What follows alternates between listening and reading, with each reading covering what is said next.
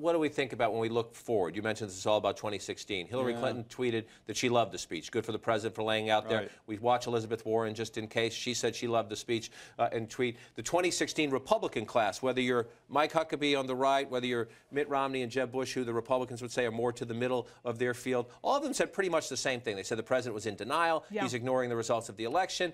Ted Cruz went to the point of saying, forget about him. Just move on because he won't pay attention to what happened last November. Yeah, but you know, and they're arguing for their own relevancy, right? I mean, they're the kind of ones that are left saying, no, we're really in charge here. The president has been sidelined by this last election. If you looked at what Rand Paul said, he also talked about, well, America is still adrift. They have to figure out what is their upbeat message. It looks like Obama, you know, is recapturing this hope and change language from 2008, from 2004. What is their message? Is it still, you know, America is adrift? I mean, that's a problem. The big threat to the Republicans is not so much what Obama was talking about last night that's going to be instantly discarded. The threat to the Republicans is the fact that gas prices are sinking, the economy is coming back, and this president's numbers are slowly moving up. If this president leaves office, John, at a 51% approval rating, that's a heck of a lot different than 44%. It makes it a lot tougher for the Republicans to run against him in 2016. Right. They came out of 2014 thinking Hillary Clinton would be a third Obama term. Was a great line for them.